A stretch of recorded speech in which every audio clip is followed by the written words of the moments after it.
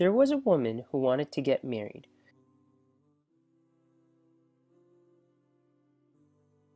but she wanted a very pious husband. So she said she'll marry the man with 3 conditions.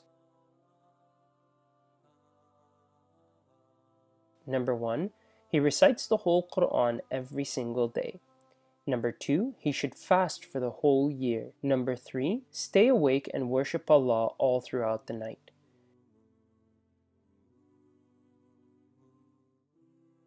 She was a very beautiful woman, and a lot of suitors wanted to marry her, but they knew they couldn't fulfill the conditions she set. Until this one man stepped forward and said he could fulfill them.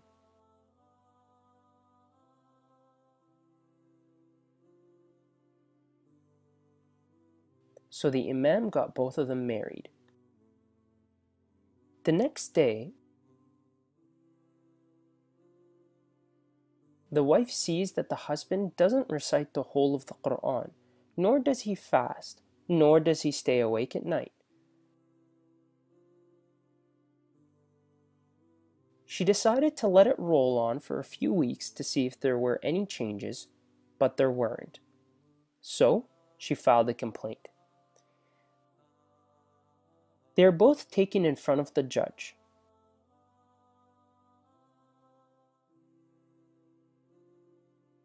The judge asked, "What were the conditions of the marriage?" The man replied, "They were for me to recite the whole Quran daily, keep fast for the whole year, and to worship Allah all throughout the night." The judge asked, "Did you fulfill them?" The man calmly answered, "Yes." The judge answers, "Your wife has said that you don't." The judge asked again, "Did you recite the full Quran every day?" The man coolly answered, "I recite Surah Ikhlas 3 times a day, and according to a hadith, reciting Surah Ikhlas 3 times is equivalent to reciting the whole Quran." Then the judge asked, "How did you fast the whole year?"